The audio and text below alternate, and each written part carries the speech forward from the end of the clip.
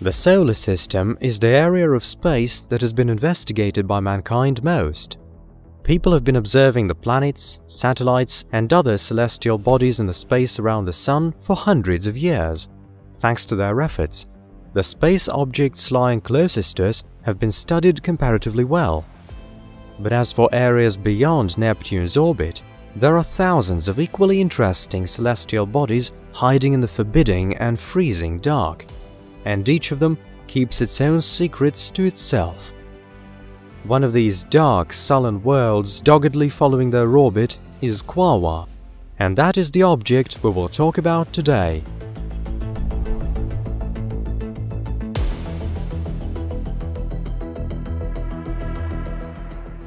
The beginning of the 21st century heralded a whole bunch of sensational discoveries in astronomy. A number of objects close to Pluto in terms of their size were detected one after another in remote areas of the solar system. One of the first objects to be spotted was Quaoar. The discovery was made by Chadwick Trujillo and Michael Brown in 2002 while they were studying images of the star sky taken in Palomar Observatory. At first, the detected object was thought to be slightly smaller than Pluto, but after double-checking, the planetoid turned out to be much smaller. Still, this celestial body remains one of the top 10 largest bodies in the Kuiper belt. This area in space looks like a remarkably wide ring encompassing the solar system beyond Neptune's orbit. To give you an idea of its size, here are its basic parameters. Its inner radius measures approximately 30 astronomical units, with its outer radius roughly 55 astronomical units. Apart from a number of small objects, there are several relatively large dwarf planets to be found here: Pluto, Eris, Makemake, and others. Quaoar is one of these too. Now let's talk about it in more detail. This celestial body looks like a flattened ellipsoid. Its equatorial diameter measures about 1,138 kilometers, and the distance between its poles is 1,030 kilometers or so. This makes Quaoar's diameter about twice as small as Pluto's, with Charon just barely beating it in terms of size. Quaoar's mass is estimated at around 1.4 times 10 to the power of 21 kilograms, which makes it around 10 times lighter than Pluto. Quaoar's average density is approximately 2,200 kilograms per cubic meter, which is typical of dwarf planets. The planetoid is thought to be made up of mostly rocks and water vapor, just like other objects in the Kuiper belt. Estimates show the intensity of radioactive decay in Quaoar's interior to be too low to melt the lower layers of ice. That is why, in all likelihood, there is no subsurface ocean under the ice shell on this planetoid. Now let's see how freezing cold it is on Quaoar. Its average surface temperature is predictably low, at approximately 44 Kelvin, or 229 degrees Celsius below zero. Even at temperatures this low, frozen gases in the vacuum of space gradually vaporize and form a remarkably rarefied atmosphere that is made up mostly of methane. However, the density of the planetoid's atmosphere is at least 100 million times lower than that of the Earth. Quaoar is known to be a rather dark celestial body. Reflecting from 10 to 20% of all light shed on it, it has a reddish hue, just like many other celestial objects in those areas of space. This color comes from impurities containing tholins, complex polymers originating in frozen methane when it is exposed to ultraviolet rays. Still, it is assumed that Quaoar contains considerably less ice and frozen gases than larger trans-neptunian objects, mostly on account of its more modest dimensions and a weaker gravity. The freefall acceleration on Quaoar's surface is estimated at a measly 0.29 meters per square second, which is about 33 times slower than on our planet. This means that when hypothetically placed on the planetoid's surface, a human would weigh just 2 or 3 kilos. Investigations and observations show the surface of the object to contain crystalline water ice. However, the detected modification of ice may form only at temperatures not lower than 110 Kelvin or 163 degrees Celsius below zero. which is at least 66 Kelvin higher than the current average temperature on the planetoid. According to one of the hypotheses as to this discrepancy, the detected ice may have formed in the dwarf planet's interior, where the temperatures are higher on account of radioactive decay of heavy elements.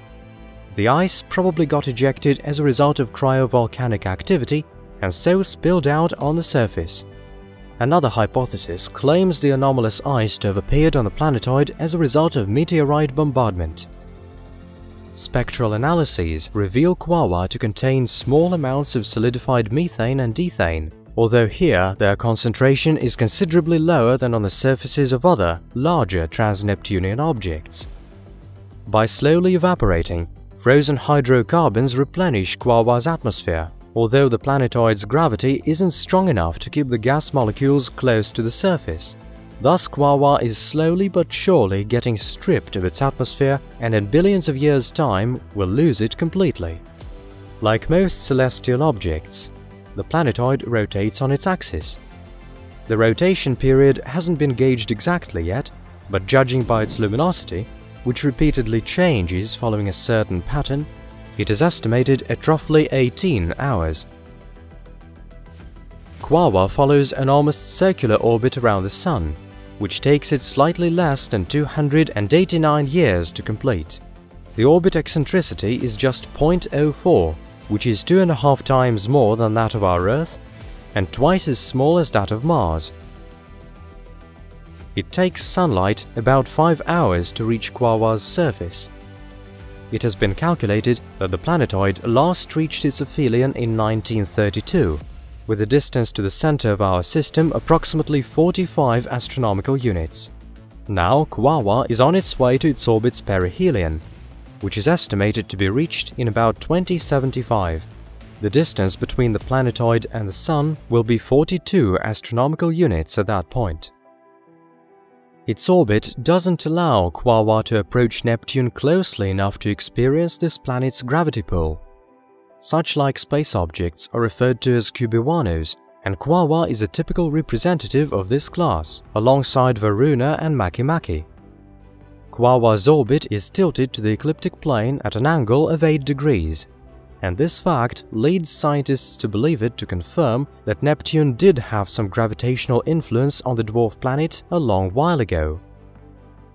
Currently, Quaoar is known to have only one satellite. Dubbed Quaoar, it was detected in 2006. This small astronomical body follows a moderately elongated orbit around the planetoid. Its aphelion is estimated at approximately 16,500 kilometers. In its perihelion, Quaoar is anything from 12,000 to 13,000 kilometers away from the surface of the dwarf planet. The satellite completes a full orbit around Quaoar roughly every 12.5 days. To date, its orbit's other parameters haven't been gauged with any degree of certainty yet. Quaoar's diameter measures around 170 kilometers. Assuming the dwarf planet and its satellite are similar in terms of their makeup, Quaoar should be 2,000 times lighter. The gravity of an object this light is not enough to make it spherical. This must be the reason why Quaoar's shape is irregular, just like that of most other asteroids and small astronomical bodies in the solar system. Taking into account the current stage of space technology's development, it is estimated that it would take a space probe slightly over 13.5 years to reach Quaoar. To date, only the New Horizons probe has approached it closest. In 2016, it took a number of images of Quaoar from a distance of 14 astronomical units. It is known that astronomers in the US and China considered an option of sending an automatic space probe to remote objects of the solar system, and Quaoar was on the list of potential objects of interest. Still, so far there were no official announcements and confirmations as to planned scientific missions there. And so, just like countless other worlds out there, Quaoar is still waiting for its pioneers. Dear friends, if there is an object in space you are particularly interested in but we haven't made a video about it yet, feel free to tell us which one it is in the comments. If you enjoyed this video, We'd be happy if you hit the like button and subscribed if you still haven't done so. We, in our turn, will do our best to produce new, exciting and informative videos. Let's keep in touch.